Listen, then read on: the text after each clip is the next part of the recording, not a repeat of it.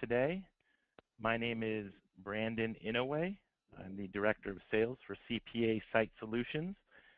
Just a little background on myself. I've been in the marketing industry for about 12 years, consulting small to medium-sized businesses, helping them with their marketing efforts, including website, lead generation, social media, print advertising, mobile marketing, lead conversion, lead tracking, all that fun stuff.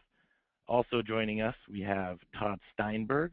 Todd is the Executive VP of Sales and Marketing for NCI, also known as New Clients, Inc. Todd brings more than 20 years of experience emphasizing sales, marketing, business development in the industry of marketing, specifically for accounting services. As the director of NCI's Practice Development Coaching Program and Director of Monitoring and Support, he's been responsible for leading NCI's Accounting Practice Sales Division and has been personally involved in the sale of over 125 different firms nationwide. So today we have a full hour booked here. We're going to be covering reaching new clients the new fashioned way. And without further ado, I'm going to hand it over to Todd Steinberg. Brandon, thank you very much for that warm introduction. And ladies and gentlemen, it's my pleasure to be with you here today. We have a very jam-packed agenda, so I'm going to jump right in. We're going to kick things off with the value of an accounting practice. We'll talk about some goal setting, different ways to target and reach the market, appointment setting, the anatomy of the sale, and then I'll turn things back over to Brandon and they'll finish up with monitoring your marketing return on investment and managing your online reputation. I do want to point out that this webinar does qualify for 1 CPE credit. In order to be entitled to that credit, you must complete the survey and our polling questions. You'll see the survey at the end of the webinar today, and we're going to have a couple of polling questions that pop up throughout, so we appreciate your feedback as we move into the presentation here today. I always like to know some of your thoughts and how the process works in your mind. So let's talk a little bit about the value of an accounting practice. Many accountants see that as a great opportunity to jumpstart and give their firm a shot in the arm. The value of an accounting practice, most practices today selling for anywhere between 1 to 1.5 times revenue, and type of practice in terms of the client mix, profitability, sellers, transition assistance, staffing situation, how much of the work is reoccurring. All these components go into the valuation process and how we would identify what would be a good multiple for a practice for sale. So there are some graphs that I wanted to show with you here today. We're going a little too far. Let's see if we can go back here just a bit. So here is supply and demand clearly rests with the seller. Some positive add-ons in addition to the items that I mentioned. Payroll, more and more firms are integrating financial planning into their services, whether they spend the time and energy to become licensed and learn that profession or outsourcing that to a preferred partner. That's an area that seems to be expanding dramatically as accountants continue to reinvent themselves. And then also valuable services that carry a good multiple or consulting engagements, whether it be QuickBooks consulting or acting as a CFO for hire or controller level services. These types of practices are very desirable on the open market. Being a broker at sales practices, I can tell you from experience, when we get a listing, typically 9 or 10 buyers out there for every practice that's for sale. Great to know when you're ready to sell, not so good when you're looking to buy. Of course, when supply and demand favors the seller, you can expect to pay more in terms of a higher price and more cash up front. Least desirable type of practice, audit. Not to say they don't have value, but it's a little bit more challenging to sell an audit practice. So if you are looking for practices for sale in your area, we do have a list on our website, newclientsinc.com, of our current inventory. You might just want to bookmark that website and check it regularly, as we do get listings nationwide from time to time. I like to show this graph because what this shows is the cost to generate $300,000 in revenue versus the cost to acquire $300,000 worth of revenue. This is a typical organic growth model where you're going to have some costs on advertising, sales and marketing personnel, lead sources, etc. But our experience has shown us that you can basically develop a practice for 50 cents on the dollar. These are your clients, not somebody else's. you've got your fingerprints all over it. You can continue to grow the practice, as you see here in this graph. When you buy clients, you don't learn anything about how to acquire them. So when normal attrition starts to creep in, you have to have a way to be able to replace those clients. If you just continue to run a marketing program for year 2, 3, 4, some of your initial capital outlay will go a lot further than that one-time investment you made in the acquisition. Again, we're not trying to say buying a practice is a bad way to take your practice to the next level, but dollar for dollar, we believe organic growth can get you to the same place for a little bit less money. Mission statements. I want to talk a little bit about defining your sense of purpose and creating a mission statement for your company. Most Fortune 500 companies, you turn to the inside cover of their annual report and you're going to see their mission statement. This is not just for small businesses, but from a sales and marketing perspective, being able to share that with not only clients but prospective clients. What you're passionate about, why your company is in business. It's extremely important to be able to share with prospects why you're doing what you do. So here are some thoughts in terms of being able to create a powerful mission statement. Goal setting.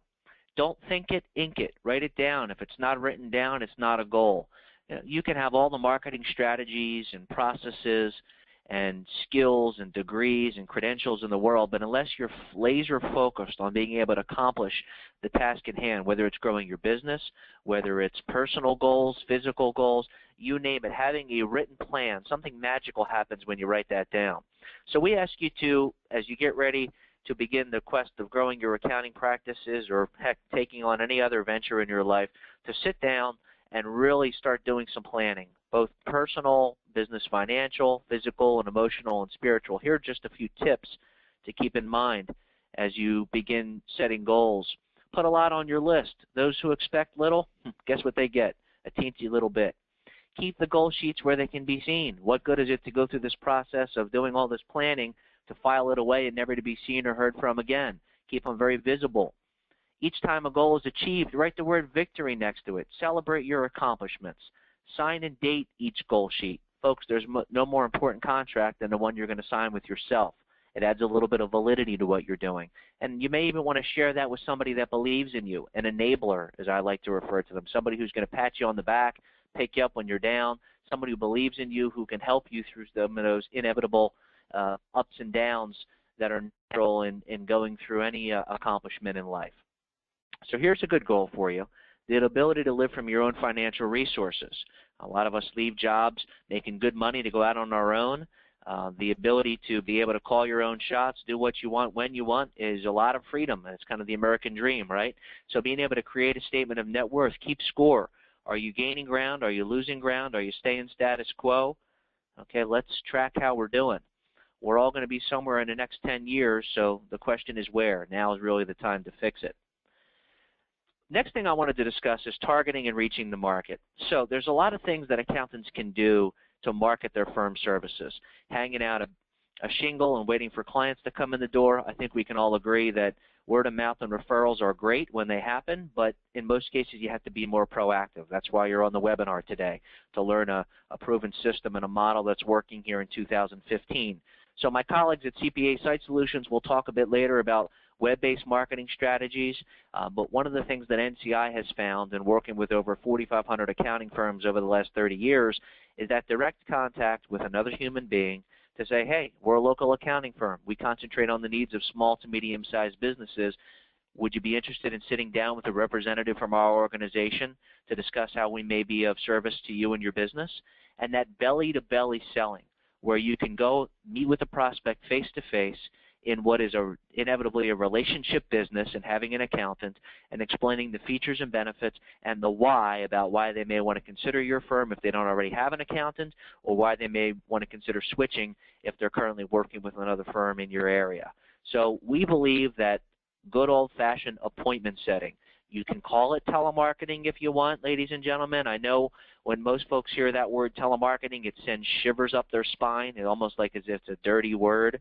But if done professionally, if you're combing through the general business population, looking to find people that have the need versus trying to create opportunities that don't already exist, if it's framed out properly, it's still in 2015 the most cost-effective way and the most results-oriented way to develop leads for your practice. I would tell you that the firms that are implementing the NCI model, about 80% of their leads are coming from direct marketing approach with appointment setting and then sending in either themselves or a representative of their firm, a salesperson, to go and present the services to prospective clients. Networking is a good idea. Certain markets are more effective. Certain territories have better stick rates, whether it be your local BNI, Chamber of Commerce, LATIP groups. Suggest getting involved locally at that level.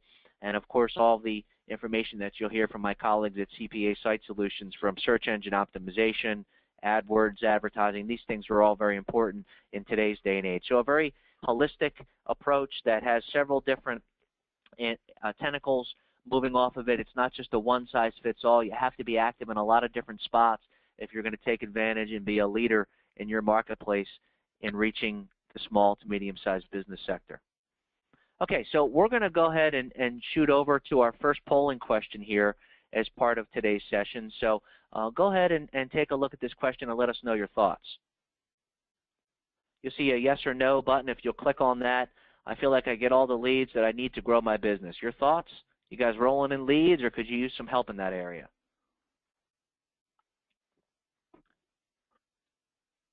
What I hear from a lot of accountants that I speak to on a daily basis is that I feel confident that I can close the business if you can just get me in front of more prospects.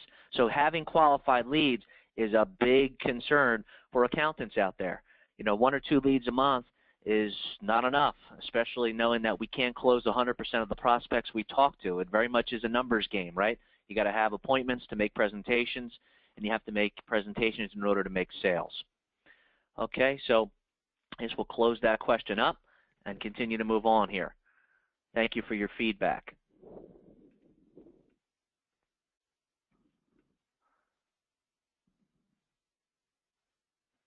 Okay, with respects to lead sources, I want to share with you this slide here, different observations that you might have in terms of primary sources, secondary sources, and then personal observations. There's a lot of different places to go and gather the contact information of business owners to contact or to market to there in your area, from new registrations at the county clerk on the corporate level, new phone connects, liquor license, business journal newspapers. There are several list brokers out there, cross-reference directory, Chamber of Commerce, attorneys, utility companies, and then things as a salesperson, taking off your accountant's cap for a moment and putting on a salesperson's cap.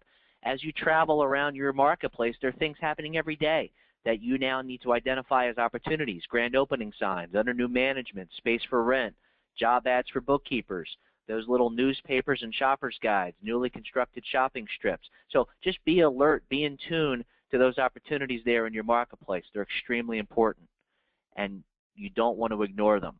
I want to talk a little bit about appointment setting. I mentioned this is where about 80% of the leads are coming from with the NCI clients, which are at this point in the thousands that are operating this program across the country. When you work with that many accountants, you learn a thing or two about what works and what doesn't work. So I wanted to share a little bit about the expectations of if you were to put somebody on the phone, and I want to make this crystal clear. I would not recommend that you, the accountant, become an appointment setter. We suggest hiring somebody to do this for you, whether it be $9, $10, $11 an hour, plus maybe a small bonus of $25 or $50. Depending on your market across the country, that hourly rate can vary slightly, okay? But think about it this way. If you put somebody on the phone for what would be a 20-hour-a-week shift, maybe a part-time job, okay, and they made 20 dials an hour for you. You see here on the slide, that's in 40 minutes in parentheses. You can't expect somebody to dial 60 minutes without a break. They've got to take a little time away from the phone for rest and relaxation, recharge their batteries. They may have some paperwork to fill out. So 20 dials in an hour, that's about 1 call every 2 minutes. Some calls may take 15 seconds if it's not a good number, or they leave a message. Others could be a 5-minute conversation with a prospective client. But on average, 20 dials an hour is realistic. Contacts. What we would consider a contact would be 20% of the dials. So 1 out of every 5 calls we make is a decision maker. Right? So we're already failing 4 out of 5 times, but if we're looking for those contacts, we're looking for those owners, and when we do get them on the phone, approximately 10% of them will result in an appointment. So if you run those numbers out, 1 or 2 appointments every 4 hours of calling.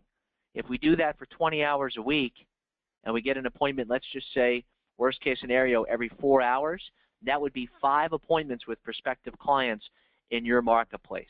Ladies and gentlemen, you should be able to close 20% just by showing up with the right product at the right price at the right time. It's the other maybe 20, 30, 40% that you need to work for that's going to make the difference between you being a good salesperson and, let's just say, average or mediocre. So I wanted to spend the last few minutes of time that I have here with you today to help in that very area, give you a little crash course on the anatomy of the sales process. We try to make this very, very simple for accountants. We have a 4-prong approach, okay? That 4-prong approach looks like this. You've got an introduction, which is also where you're going to develop rapport. This is where in a traditional selling environment, you get to know the salesperson, they ask some questions, and then they always tell you a little bit about the features and benefits, that's what you're going to do, and then they all finish up with the close, which is what gives salespeople a bad name, right? So this process, while this is a 3-step process, I want to turn it into a 4-step process where we actually spend a couple of more opportunities here up front to kind of lump 2 categories in one. The intro is the rapport, right? So you've got to find some common ground. People like to buy from people like themselves. So to go in and just start analyzing financial data or asking somebody for an upfront commitment, if you don't have the trust, if you don't have the rapport, you are not going to get too far along in that sales process. So you've got to make them feel comfortable. That could be a 30-second warm-up. It could be a 10-minute warm-up, just depending on the prospective client. But don't just go in there and jump right into business. The second part of that process would be the probe. That's where you will focus on what we would consider a fact-finding mission. This is where you're on a quest to determine the prospect's needs, wants, fears. Essentially what you're looking for here is their buying motives. And good salespeople take the information that they learn in the probe, and as opposed to a canned pitch where you say this and they say that, right, which is the example on the last slide where we spent a little bit of time up front on the probe and then more time on the presentation and the close, here we spend the majority of our time up front. We're listening. This is why we have 2 ears and 1 mouth, so we listen twice as much as we talk. The idea is to be able to tailor our comments, tailor some of our statements to little sound bites that we know are going to hit on all the key issues that they told us up front were important to them, okay? So we'll touch on a couple of those probing questions here that we recommend you ask in a minute. And if you've done your job, you've done the fact-finding, you presented solutions to the client's problems, this last part of the sales call really should be nothing more than just getting the paperwork done. Either it's going to happen or it's not. This should not be a knock-down, drag-them-out process where we say whatever it takes to make the sale. Okay, either we do it or we move on. I thought this was an interesting thing to share. There was a study that came out recently that talked about the 3 components of human influence, being words, voice quality, and physiology.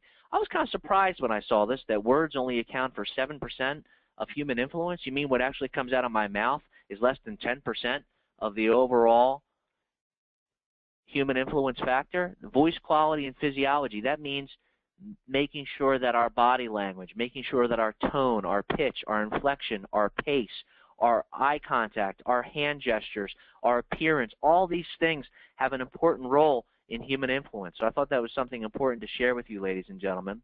There's also something in sales called the friend factor, and that states that people will not buy from you until they are generally convinced that you're their friend and that you're acting in their best interests. We say make a friend, make a sale. Okay? If you see yourself as a salesperson and go in with the mindset, what can I sell this person today? You're not going to have a lot of success out there in the world of sales and marketing. But selling an intangible, selling a service, if you can go in with the mindset of how can I help this person today, that advisor mentality, you're going to have a lot of success. There's nothing wrong with asking the prospect for a commitment and making money, and we're all in this to make money, but if you can help them accomplish what they're looking to accomplish and need to help them run their business smoothly and efficiently, and you can benefit from that as well financially and add a new client, then that's the definition of a win-win. Okay, the anatomy of the sale. The most powerful persuasion tool is belief.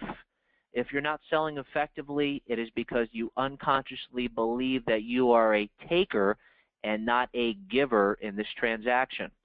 Persuasion success is assured if you truly believe that you're giving the client far more than what you're asking for in return.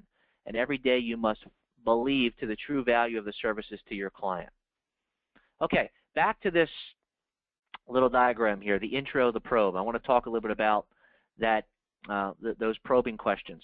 Things like, what's the most important thing to you about the accounting firm you select?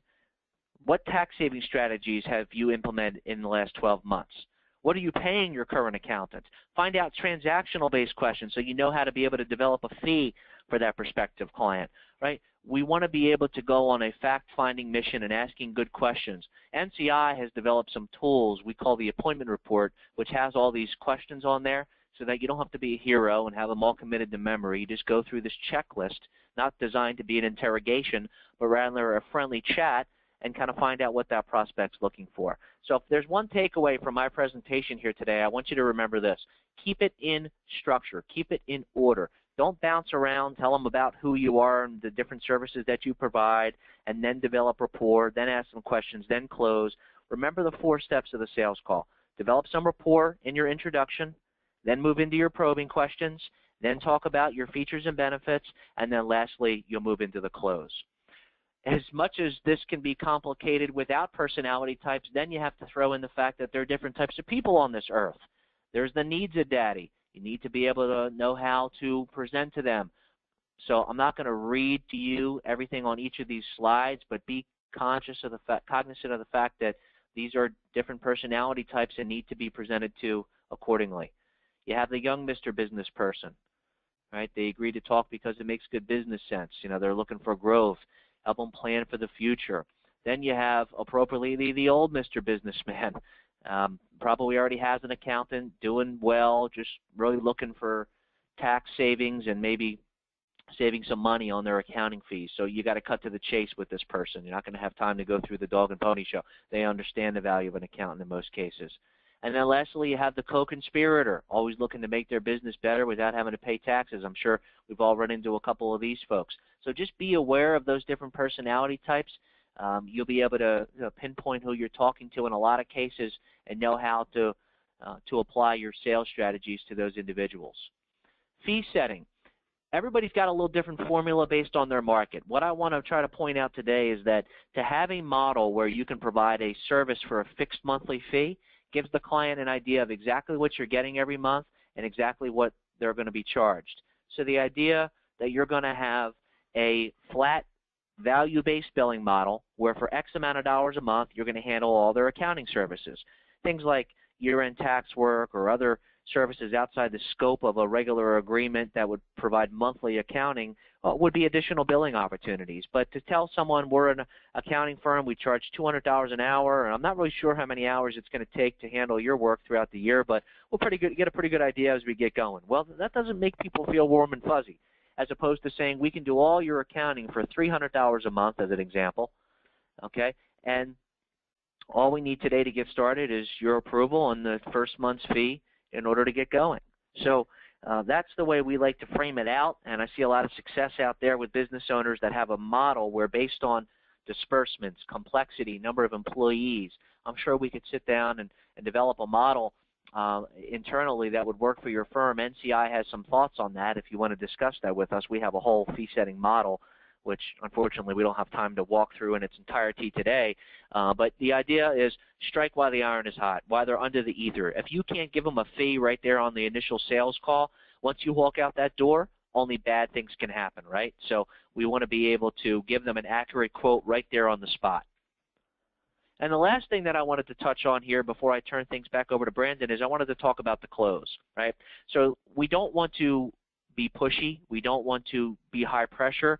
We want to know that there are some very relaxed ways, some very effective ways to be able to close the sale in meeting with small business owners. So the first one is an assumptive close, using words like we're going to, I'd like to, all I need to do to get started is.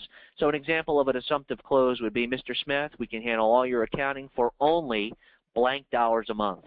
All I need to get started today is your approval and a check for X amount of dollars, as opposed to saying, I think we can probably do this for about or somewhere around. Accountants are notoriously weak when it comes to asking for money. That's a generalization, but I've found that to be true over time. And it's a matter of just being confident and saying it like you mean it. We undervalue the services that we provide. So we have to say it in a manner that connotates we're professional, we're going to be asking for it, and we're going to say it like we mean. And we're going to do all this for only, I think, is a great way to be able to do that. We're very assumptive because we think we're the best. We know we can provide a good value. And back to the slide I showed earlier, we're going to give them far more than what we're asking for in return. The action close involves getting the client involved in some physical aspect of the sale.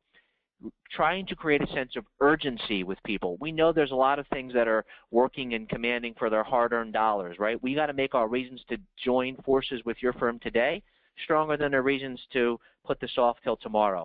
So have them fill out some type of a return, have them start giving you some accounting records, deal with a penalty letter or some type of interest letter that they got from the IRS or the state. You know, they can be your best ally in order to get people moving and taking action quickly. Let them know some of the drawbacks of waiting to get started. So creating that sense of urgency with an action close is extremely important. The next one up on the deck here is the post-dated check. So we've all run into situations where we're meeting with a prospect and they tell us, I have to speak to my spouse, I have to speak to my business partner. They essentially have to get clearance from a third party. Well, to continue to ask for the check there could be considered a little bit pushy. But if we say something like this might give you the flexibility to still walk out of there with a commitment. I understand, Mr. Jones, that you need to speak it over with your business partner.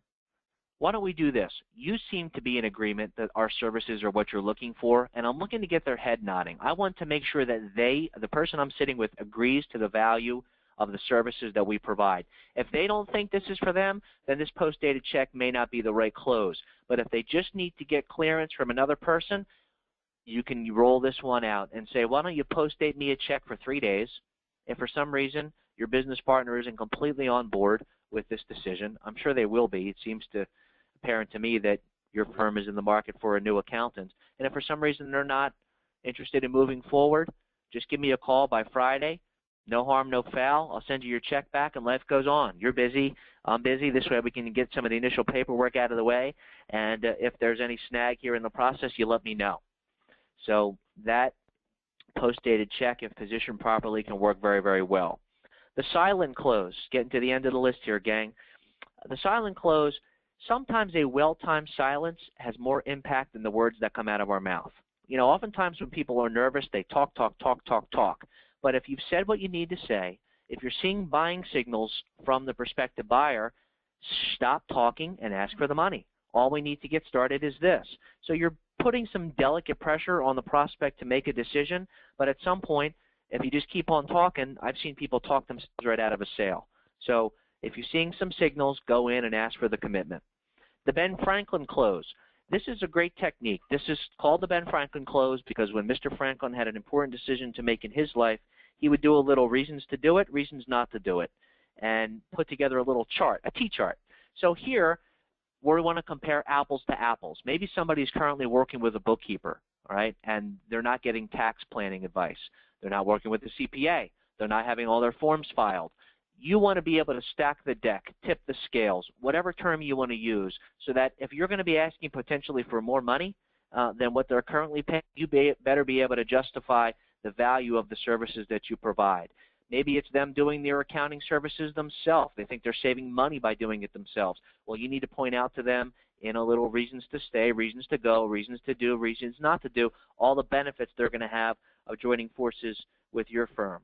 So that's extremely important in the right circumstances and can really help the prospect visualize what they're getting from you versus continuing to be the status quo. Last but not least, I want to talk about the West Coast close. This is also called the Results Assurance Program. Essentially what we're saying here is that you'll be offering a money-back guarantee to a prospective client. It will work something like this. Or a prospect oftentimes will say, I want to think about it. Well, we all know that doesn't necessarily always mean that they're sharing with you 100% of their reasons for maybe wanting to just be a delay tactic, or maybe they really just don't like to make decisions on the spot. You can't call them out on that. But what we can say is, specifically, is there anything that you want to think about? Let's try to isolate the objection and overcome it if we can. Maybe there's something that we haven't explained properly or thoroughly. But if they say, no, I just need some more time, I'm not ready to commit today, it's a big decision, why don't we say something like this? why don't you take 90 days, Mr. Prospect, to think about our services? And while you're thinking about it, you could be benefiting from our services at the same time. If after 90 days you're not completely satisfied with our work and professional input, you just let me know. I'll not only send you all your monthly fees back, but we'll cancel the arrangement. No harm, no foul, and life goes on. Now, notice what I didn't say. I didn't say we're going to give them all their money back, just on the monthly fees. So if you did tax work or other special projects that's not refundable, I don't know that I would lead with this technique on every call, but if somebody's questioning the value or they're a little unsure, maybe you have a little certificate, a guarantee certificate that you can give them, add some tangibility to the sale that states that you're willing to work with them on a trial basis. Not many accountants are willing to do that, but that puts your money where your mouth is, and you're giving them an opportunity to try it out and see if they like it. My experience has been people don't like to change. If they're going to give you their business, as long as you do what you say you're going to do, you shouldn't have much to worry about. Okay? So that's 6 different closing techniques that I feel can be very beneficial if applied properly to small business owners. Okay, we'll have our contact information here up at the end of the webinar. I hope we provided you with some value here today. And if I can be of any assistance to anyone on the call in regards to building, buying, or selling a practice, please visit us online at newclientsinc.com. Thanks for your attention, everybody, and I'm going to pass it back to Brandon. Thank you, Todd. Very good, very good. Ben Franklin's one of my favorites. I definitely have taught and used that one before. It's great. So, team, we're going to switch focus here from sales over to some marketing strategies, which, as you guys know, sales and marketing both go hand in hand. So what's your marketing ROI, or return on investment? So the marketing ROI problem. As far back as the late 1800s, John Wanamaker was quoted as saying, "Half the money I spend on advertising is wasted. The trouble is I don't know which half." So some of us that may hit closer to home than others, but traditional advertising, I mean, they face a similar problem with companies allocating 60% of their media budget to television, when only 18% of TV advertising campaigns actually generate a positive ROI, or return on investment, and that's according to Nielsen. So the ROI objective. So investment priorities plus communication channels equals maximum return. So the core objective in measuring return on investment of your marketing initiatives is to prioritize your investment in relevant communication channels in ways that deliver maximum returns, obviously, for your firm. So the challenge of getting new clients. So you'll see here, 55% here of is time to get everything done, 43% managing everything myself, money to invest in my ideas, generating quality leads, converting those leads into customers, money to add employees to my company, and then marketing expense finally. So everyone here, unless your firm is on autopilot, spends a lot of effort thinking of how to get new clients. So a recent study of small business owners found this out when they were thinking about the challenges in how do they find those new clients. So with time, you're spending most of your time making sure you have happy clients. And with money, we want to make sure that you're spending money in the right way. That's crucial. We want to make sure that we're maximizing our return on every marketing dollar that we spend. So traditional marketing activities. So you'll see 72% customers and referrals and word of mouth. 46% is through networking. 26% events or event sponsorships, and then 21% through direct mail and flyers. As we know, word of mouth, happy clients equal happy referrals that we generate. You'll see on the lower end we have print ads, TV and radio ads, and then other lead generation methods. So these are all the most popular offline lead generation activities that we see typical small, medium-sized businesses spending their money on. So next we have our second poll question. So we just looked at some traditional offline marketing. Let's go ahead and take the time to answer this poll. So I spend money on online marketing less than I do on traditional marketing, about the same as traditional marketing, or more than I do on traditional marketing. And there's no wrong answer here.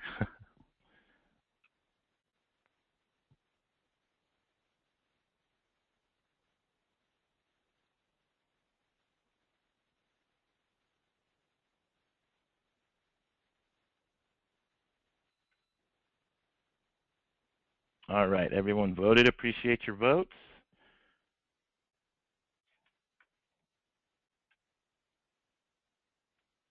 All right, so our most common traditional marketing tools that we're going to look at here. Yellow Pages advertising comes in at about 41%, brochures in at 37%, print advertising 35%, direct mail 31%, lunch and learn 29%, message on hold 29%, and then lastly radio at 6%. So there's nothing wrong with traditional marketing. In fact, it is an important component of a good marketing strategy.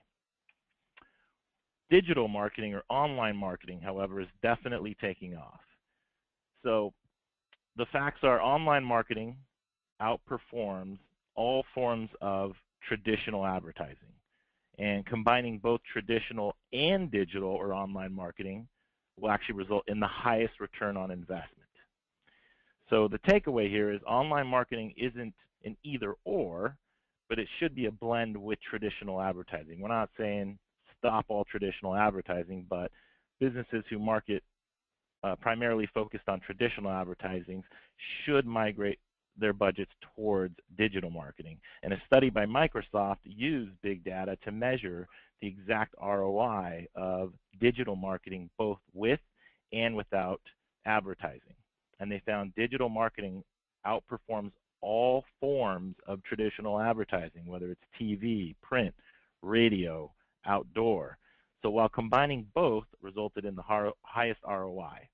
So, digital marketing, again, we're not looking at an either or here, but businesses whose media spend is still focused on traditional advertising, they should be blending those and also investing into digital marketing. So we looked at the most common traditional marketing earlier. So these are the most commonly found online marketing tools. About 84% is in website. You got 59% in Facebook, 29% in Google+, 16% in Twitter. You got YouTube with 16%, Yelp at 14%, and 3% with Pinterest. Obviously, a lot of social media outlets there as well. So number one, online marketing activities are interconnected. So it is a multi-prong marketing strategy that you need to be using. So you have to pay attention to the feedback loop. You'll notice on the right-hand side here, the website is really the focal point of all advertising. Everything is interconnected, a lot of cross-traffic that happens. So my first power tip for measuring the ROI of digital marketing is understanding the complex set of activities and interrelationships among activities resulting in a positive return on investment. So for example, a focus on building a social media community backfires quickly if you have problems with patient or client satisfaction or poor product performance. All you've done is given disgruntled clients a platform for complaining about your product or your service. So you can't just have a website and say, I'm done. A website that isn't optimized by, say, an SEO team, for example, and it's not found, and we want, obviously, your website to be found. So having a strong social media presence can backfire if you have a challenge with client satisfaction.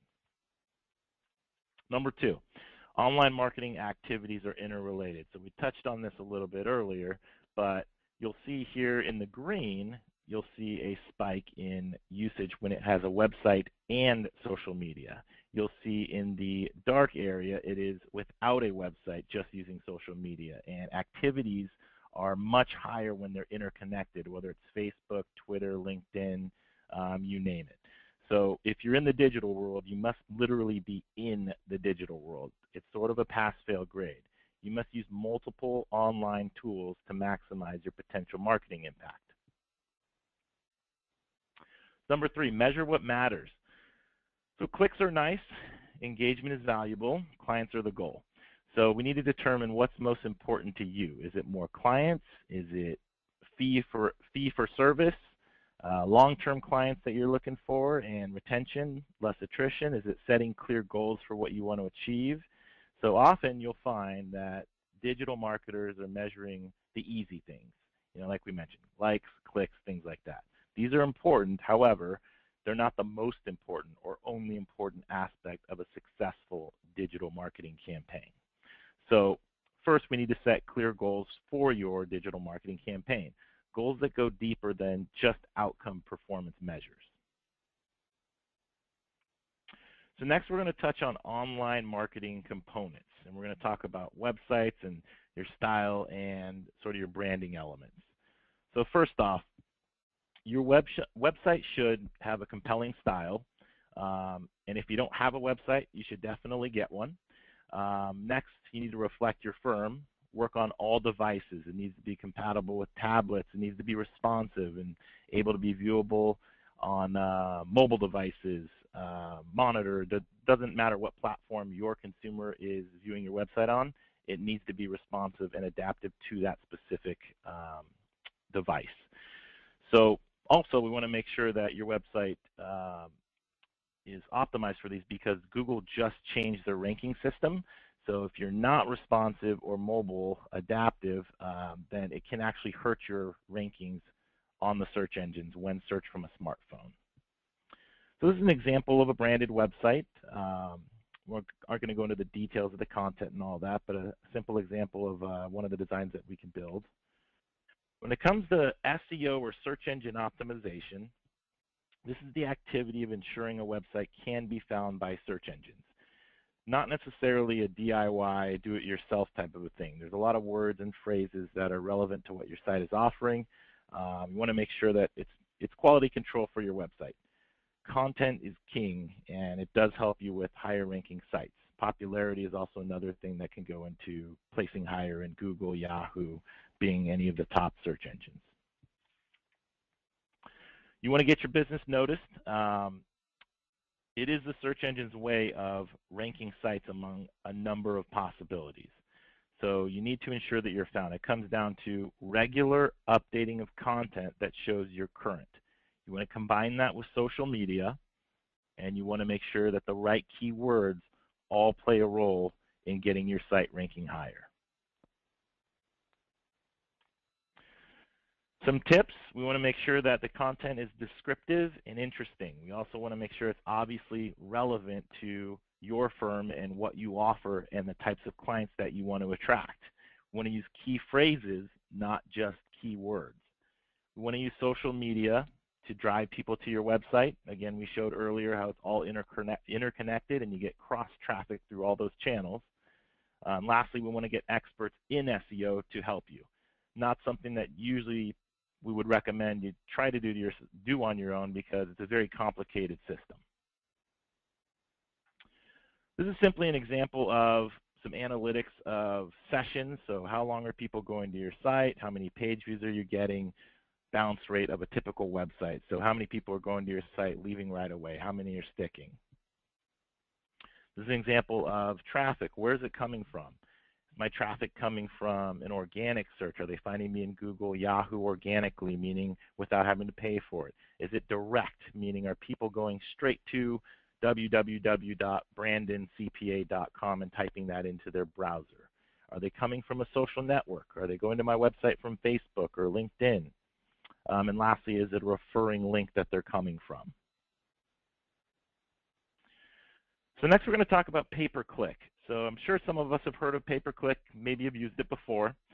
So pay-per-click provides targeted leads to your firm. So with the lion's share of PPC market or pay-per-click market being roughly 67%, the use of Google AdWords, which is Google's pay-per-click campaigns, is a no-brainer.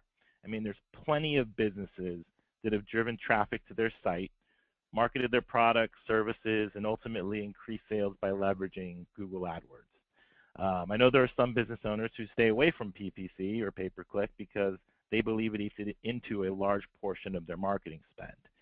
Unfortunately, they're making a big mistake because AdWords delivers measurable results and is definitely worth the investment.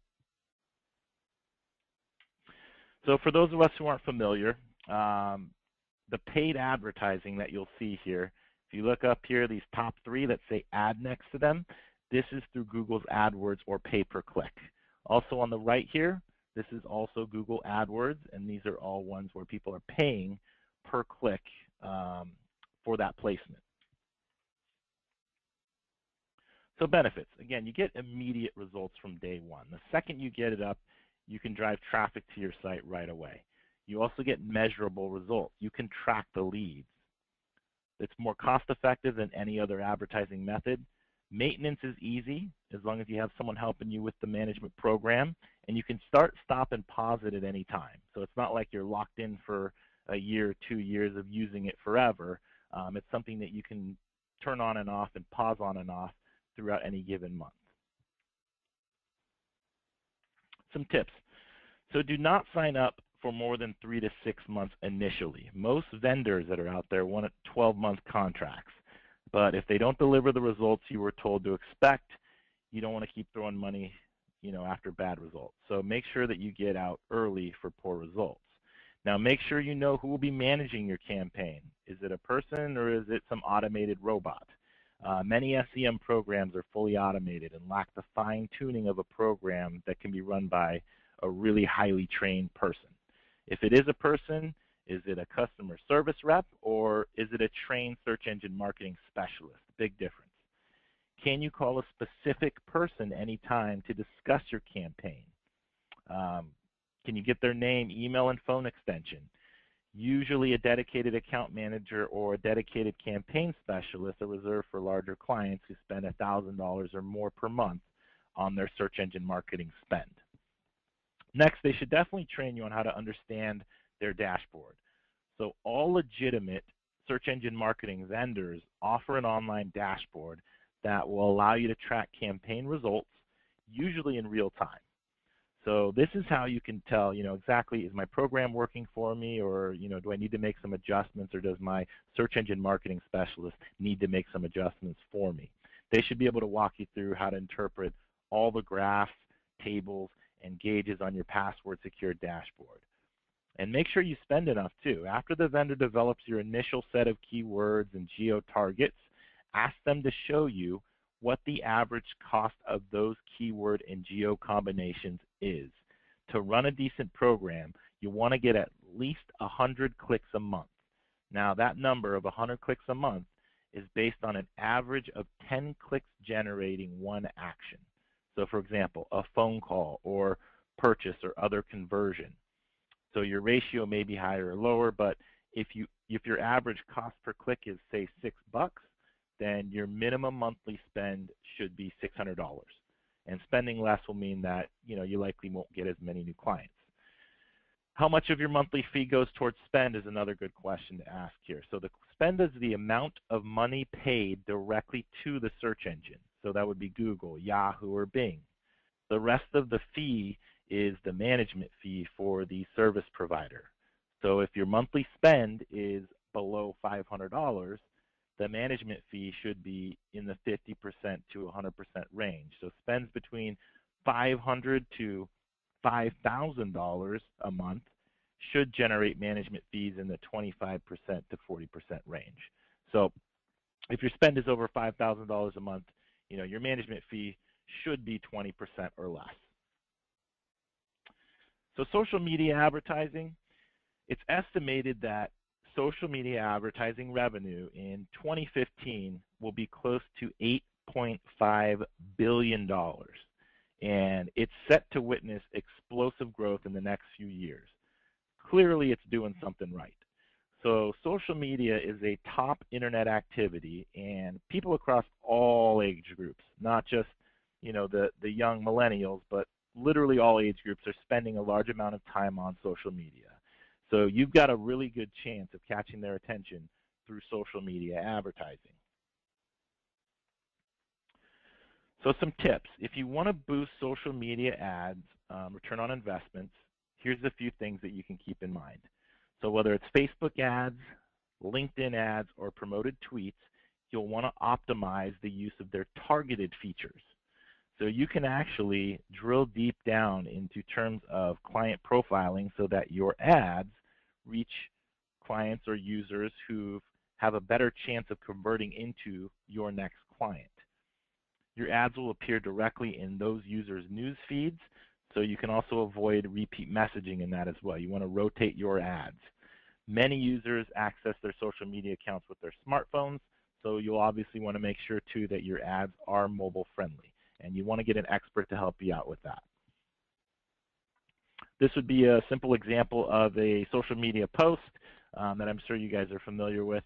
We obviously want to focus on generating likes, shares, engagement, all those types of things. Next is email marketing. So it is the lowest cost per lead of all. So if you've been ignoring emails as an advertising channel because you might think it's outdated, well, we need to think again, because email marketing, again, it's the lowest cost per lead, and it should be a digital channel that you leverage to the hilt. So according to a survey by the Radicati Group, there will be more than 1.1 billion business email accounts by 2017. And 77% of worldwide email accounts will be consumer email accounts. So imagine the sheer advertising opportunity that's offered by emails. It's bigger than huge. It's literally ginormous.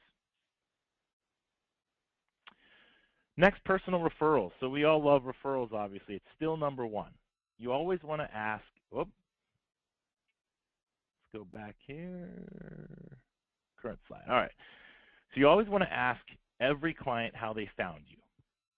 Very important. Ask clients for referrals. You want to reward your top referral sources. You also want to make sure your business is worth referring. So, word of mouth and repeat and referral business, always something that we want to look to continue to grow year in and year out. So a summary here is an integrated marketing strategy becoming more important. Consider migrating more marketing dollars online. Measure what you spend, and always enhance your visibility through software tools. And again, on the right there, you'll see all these things are connected, really important to understand. It's not just about a website or just about SEO or just about social media. You want to make sure that all your platforms are interconnected and working as one. So if you don't have time to spend on online marketing, we can definitely help. At CPA Site Solutions, we focus on website design, social media management, pay-per-click, and search engine optimization. Our website is cpasitesolutions.com. All right, lastly, we want to thank you for joining our webinar today. If you guys do have any questions, we can't hear you through the audio, but feel free on the right-hand side to ask questions to myself or Todd, and we'd be happy to answer those. Thanks again for attending, and remember that once you exit this webinar, you will be prompted for a survey to get your 1 hour of CPE and marketing credit. Again, if you have any questions, feel free to use the question chat on the right there. Otherwise, thanks again for joining, and enjoy the rest of your day.